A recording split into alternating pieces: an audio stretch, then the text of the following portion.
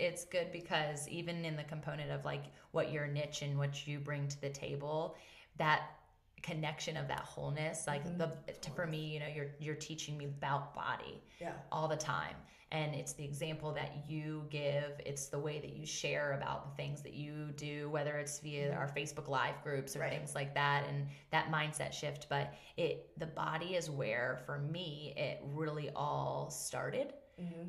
And it was body shaming. It was what I expected myself to look like, and coming from an athletic home.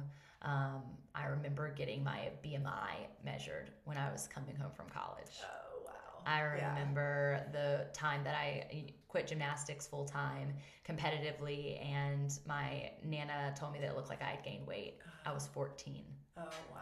And then I remember the freshman 15, I was like demanding that I wouldn't get it. So I did the opposite, and I lost 15 pounds my freshman year. And so just there were so many components of my body that from the outside looking in, it was perfect. We just need to learn how to be comfortable in our own skin, whatever that may be. And if you're not comfortable in it, then how do we get there? You know, take action. Like, let's just be healthy. And I always tell the women in the gym to stop eating for weight loss. If you are going to eat for weight loss, you are never going to achieve that level of just health that you deserve. If you eat for health and truly like nourish and fuel your body, things start to happen.